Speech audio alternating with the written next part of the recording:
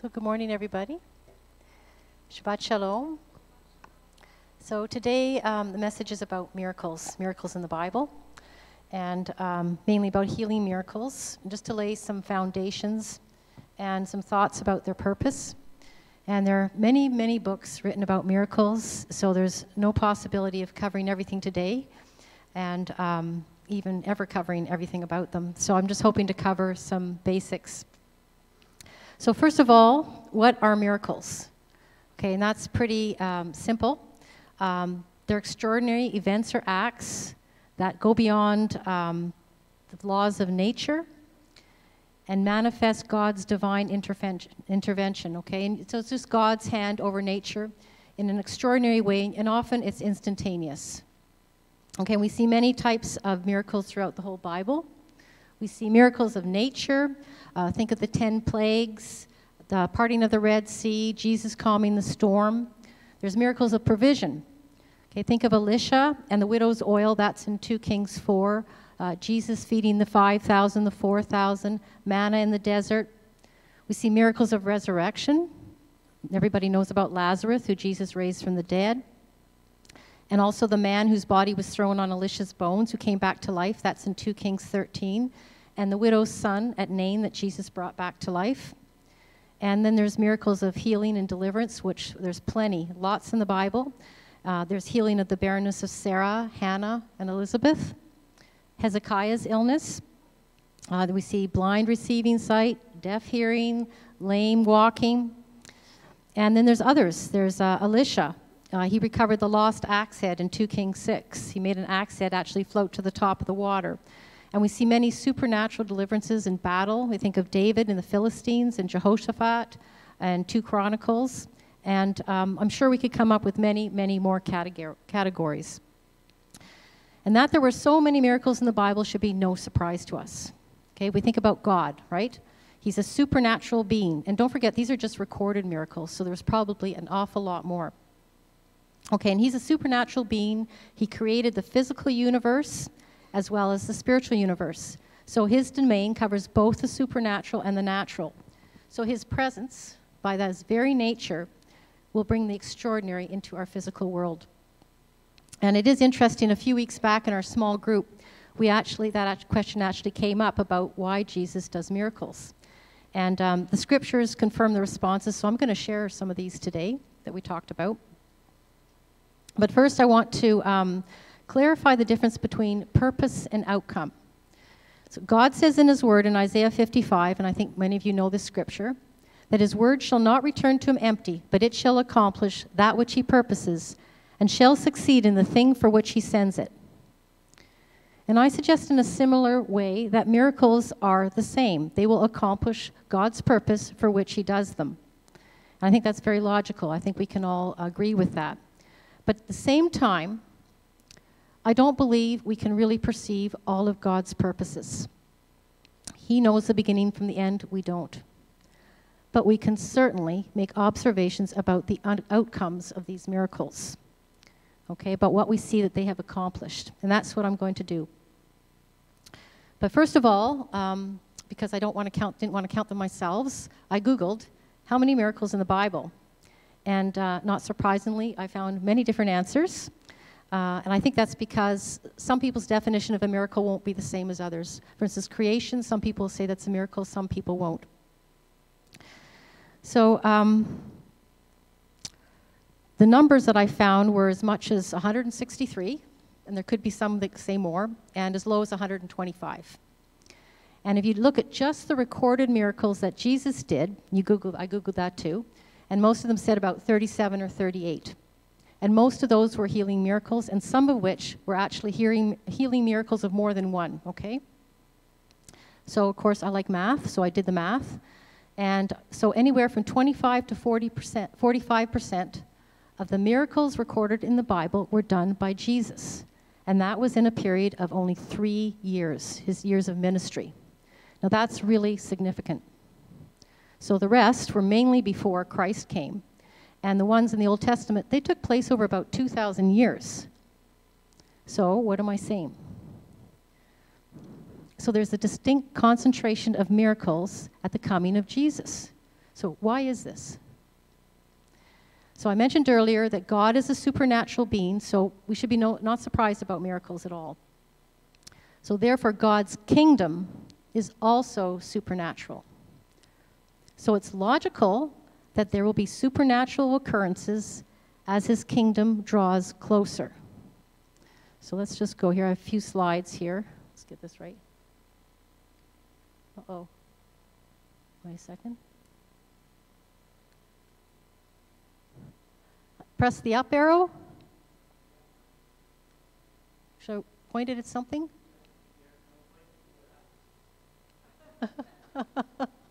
I need a miracle.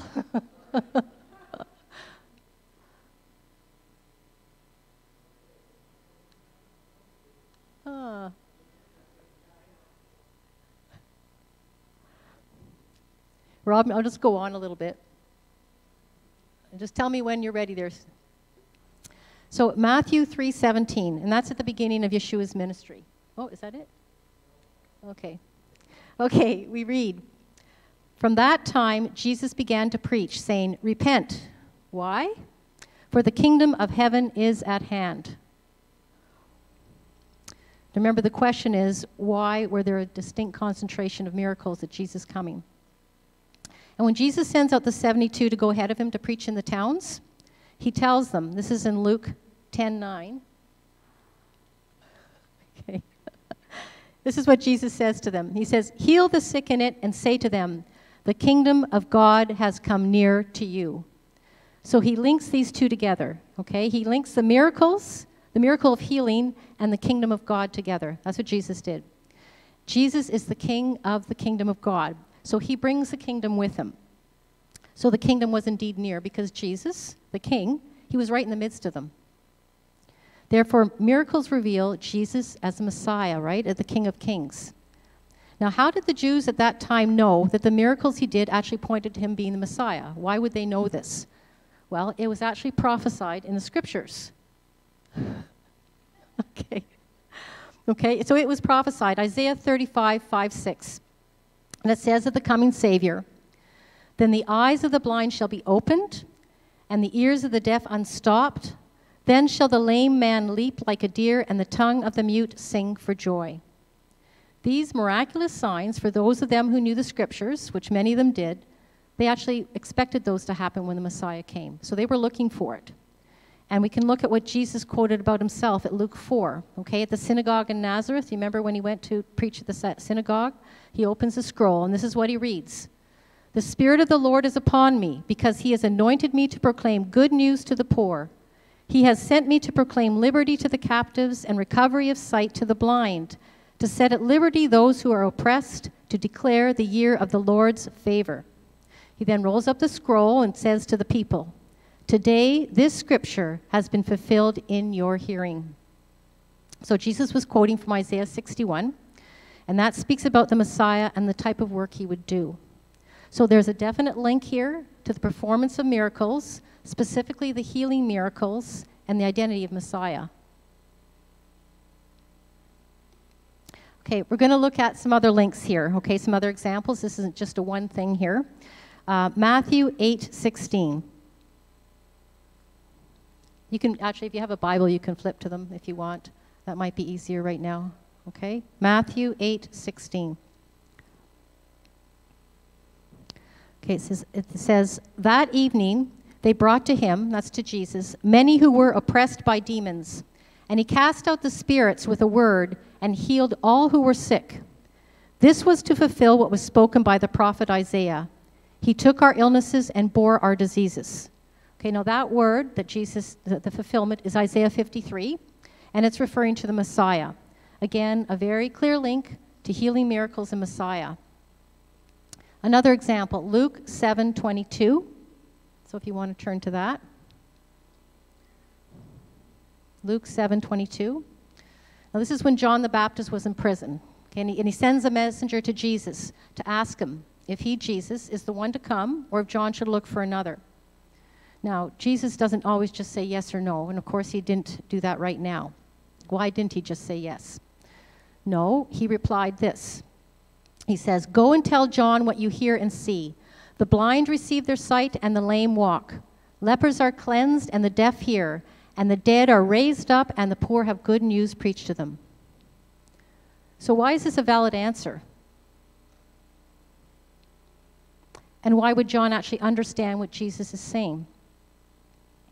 So if we look to the scriptures we just quoted, we talked about Isaiah 53, Isaiah 35, 5 to 6, about the blind eyes being opened and the ears of the deaf unstopped, etc., etc.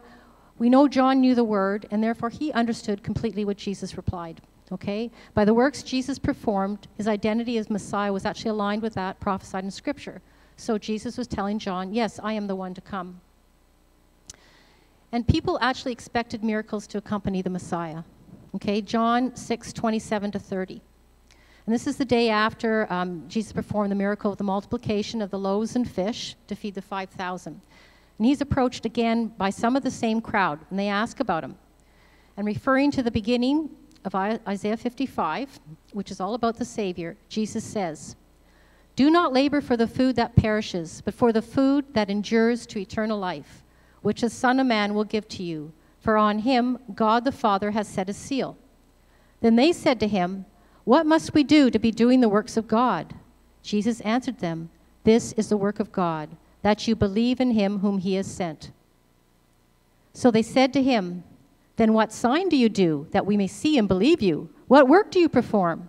I think that's pretty ironic that they asked that question, considering he just multiplied the loaves and fishes to feed 5,000 of them. But it does show that they were expecting great signs from the Messiah. Is this working? Oh, okay.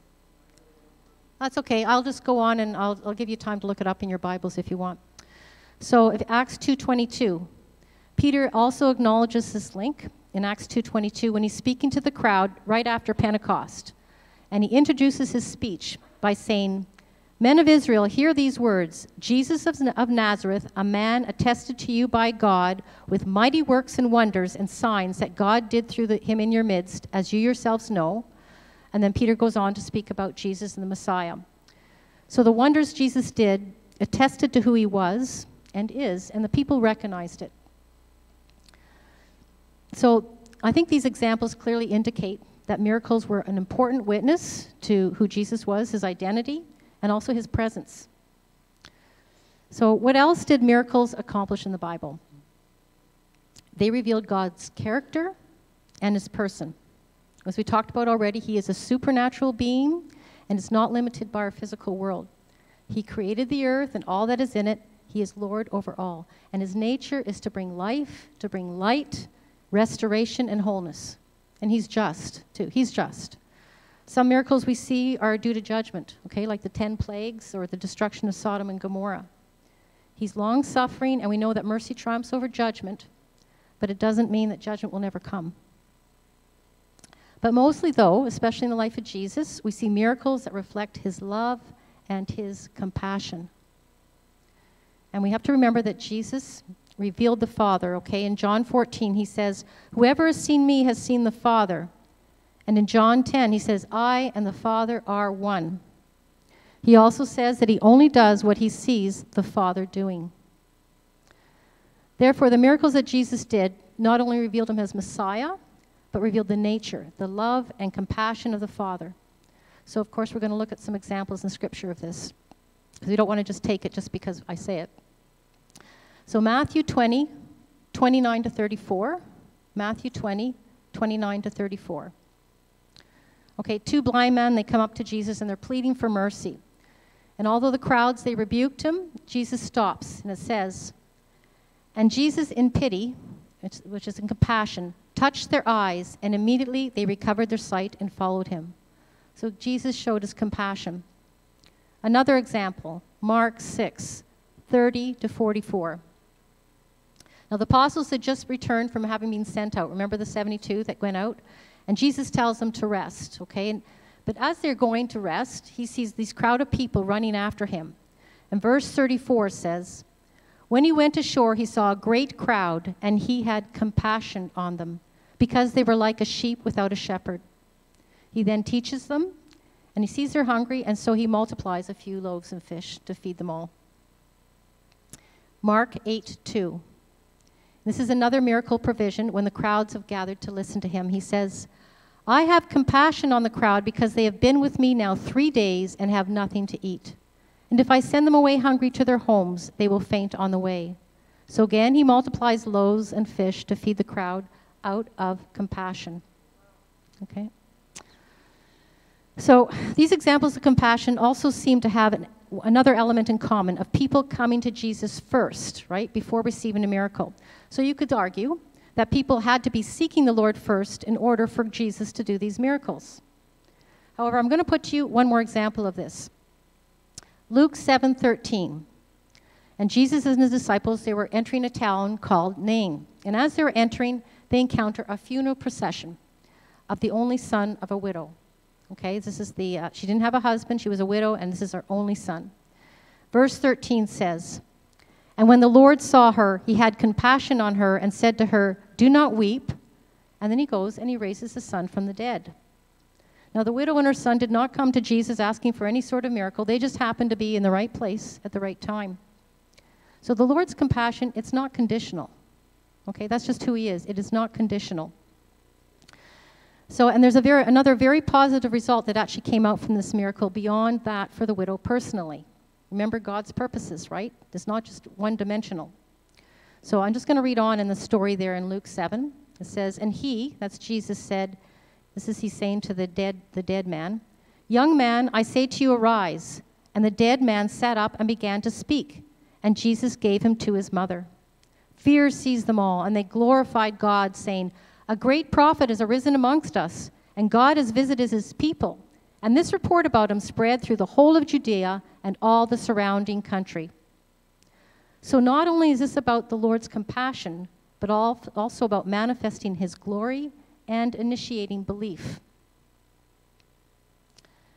Now we know about the first miracle that John records about Jesus, okay, in the book of John. That's where Jesus turns the water into wine at Cana.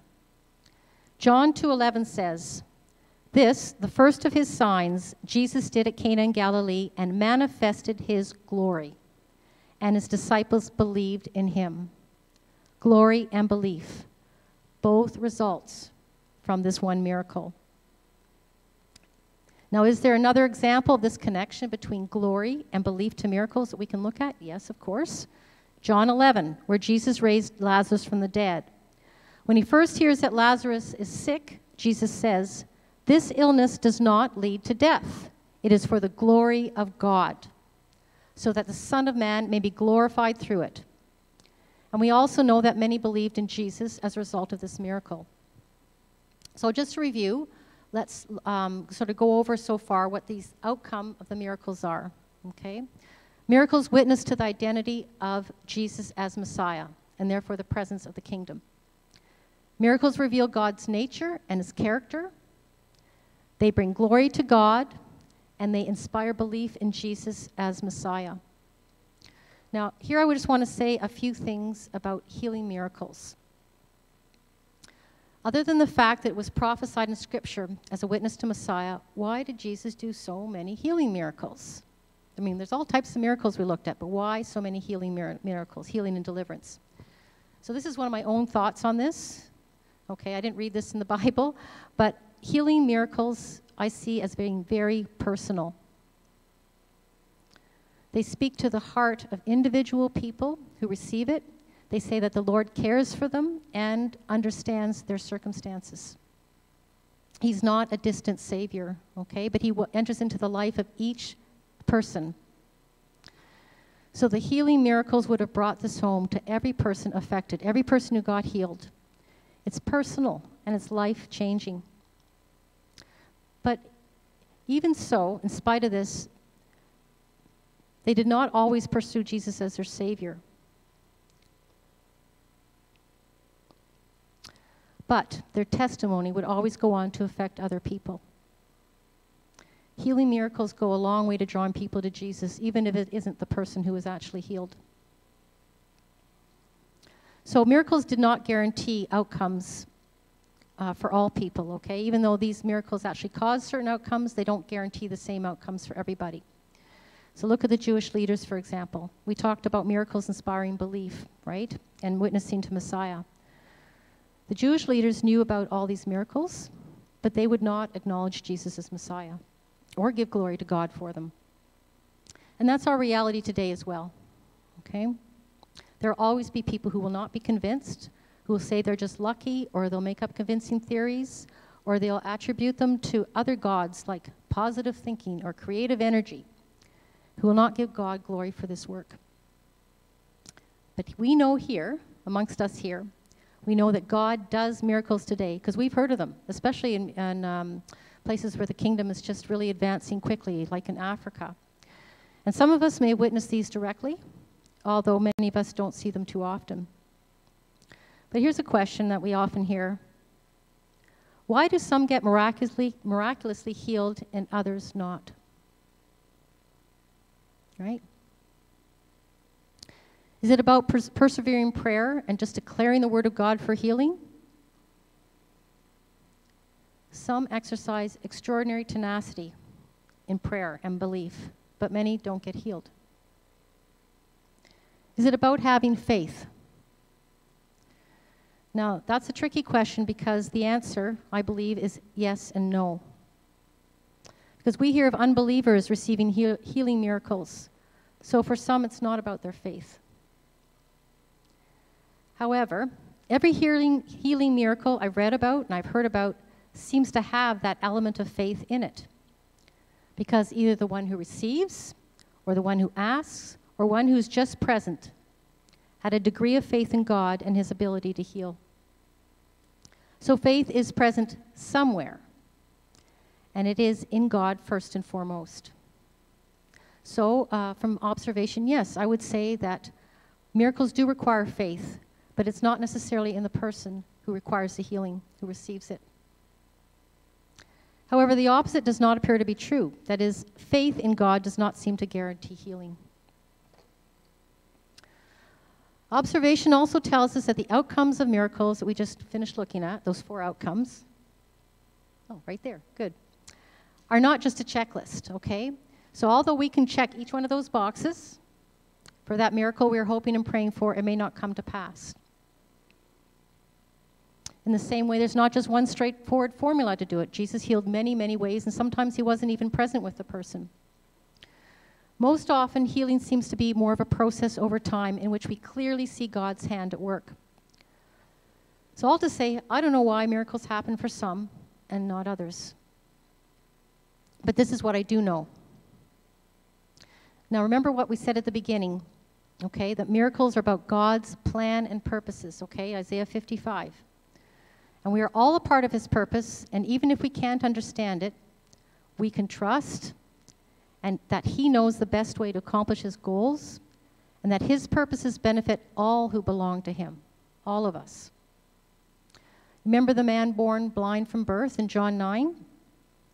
The disciples assumed incorrectly that blindness was due to his sin or the sin of his family. But God healed him. Why? He tells them. Jesus says, it was not that this man sinned or his parents, but that the works of God might be displayed in him. So oftentimes, God has a work to do at a certain time for a specific purpose we're just not going to see. We're not going to understand. And we know we're not going to lead a trouble-free life in this world, okay? John 16:33 tells us that. The Lord never promised that. But what I also know is that prayer is very powerful. Very powerful. James 5:16 says, and the prayer of faith will save the one who is sick, and the Lord will raise him up. And if he has committed sins, he will be forgiven. The effective prayer of a righteous man has great power. So our prayers do make a difference. So never give up hoping and praying for a miracle. Okay, always looking first to the Lord, right? Trusting that he knows the best way to go. And remember that he is kind and loving and compassionate beyond our understanding. And just as Jesus, our Savior and our healer, came bringing many signs and wonders the first time he came, as our King, our Savior, our healer, and his reign come closer, we know it's coming closer, I believe we're going to be seeing many miracles happen again. So be ready for that greater glory to come. And now, Margaret, can I ask you to come up, and I'd like, if you're okay, to play that song again, Speak the Name of Jesus. And I'd like to ask if anyone has any ailments at all, any illnesses at all. Just put up your hand. It can be big, small. Okay, and I'd like some people just to go around them, near these people, if you're okay with being close.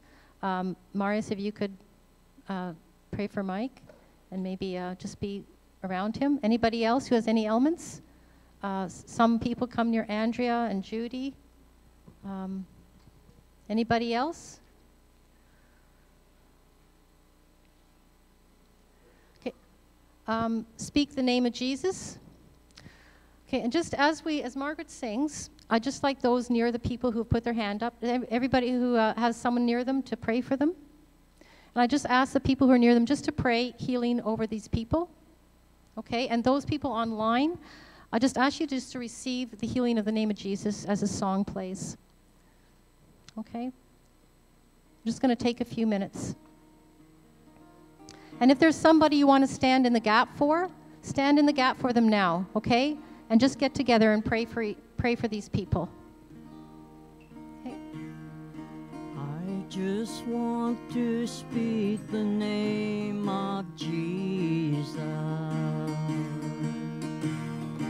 over every heart and every mind,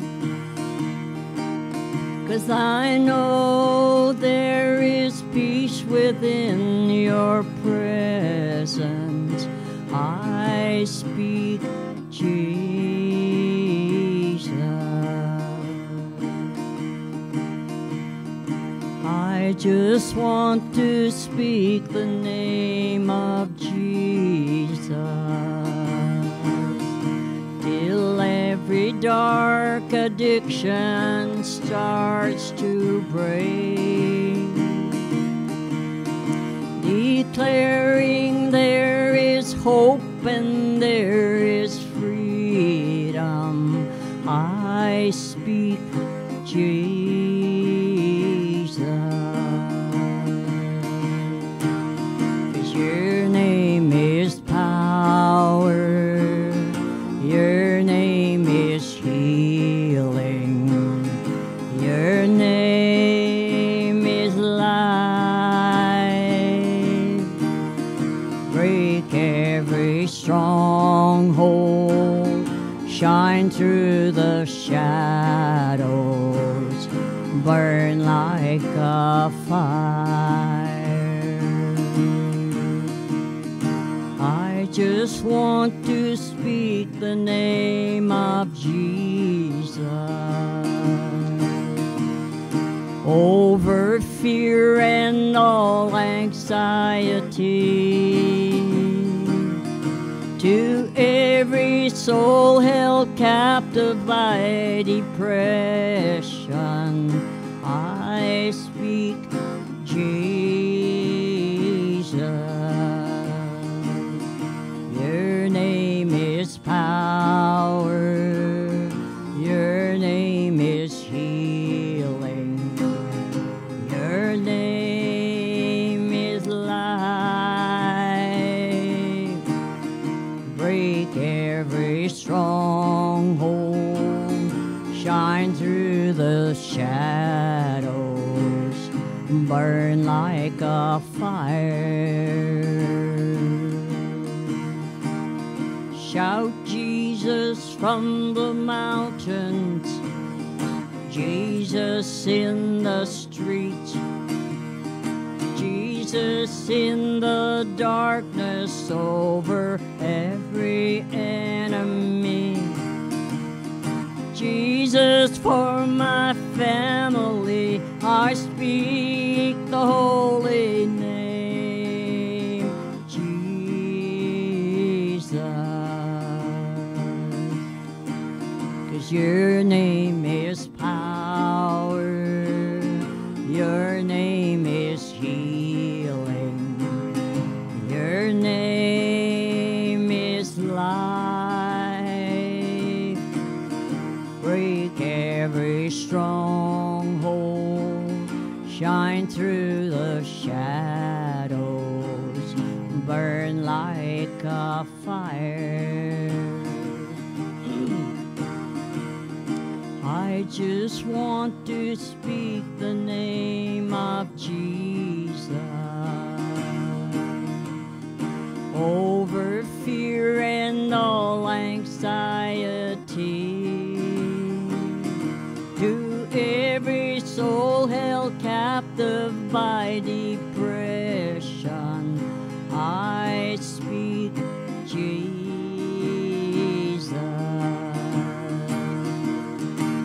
'Cause your name is power, your name is healing, your name is life.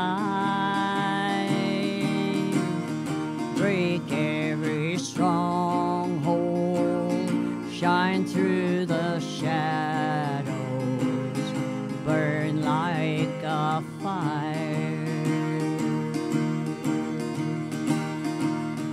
Shout Jesus from the mountains, Jesus in the streets, Jesus in the darkness over every enemy, Jesus for our families, we speak that holy name, Jesus.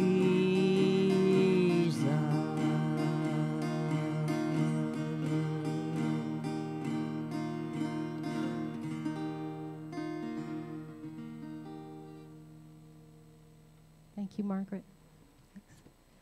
And Lord, we just ask you to seal the prayers today, Lord God. And we just believe that we're one step closer to miracles in this place, Lord, because of who you are. Because you are our healer, Jesus Messiah, and there's nothing too hard for you. Thank you, Lord, and that is your heart. Thank you, Jesus. Amen.